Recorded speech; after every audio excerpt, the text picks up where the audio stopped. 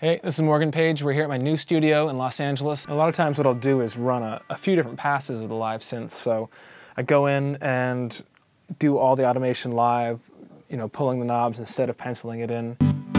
But I like that contrast. You have your stabby sound, you have your more pumping synth, and bass line. So I like that. Already you have a lot more color.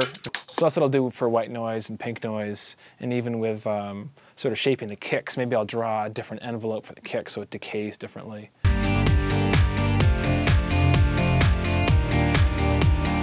Tuning reverbs, cutting them out, making sure that just those key harmonics of the key of the song are emphasized are really helpful. I go in there, going pretty clean to Pro Tools, and then really do a lot more of the processing in there.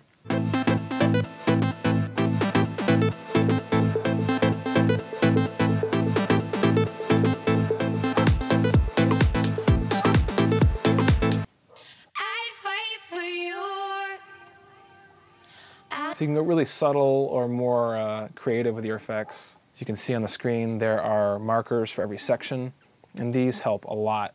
And having 8-bar chunks or 4-bar chunks, something I've been doing for a while, and it seems sort of trivial, but it really helps you get a feel to make sure there's a regularity throughout the song.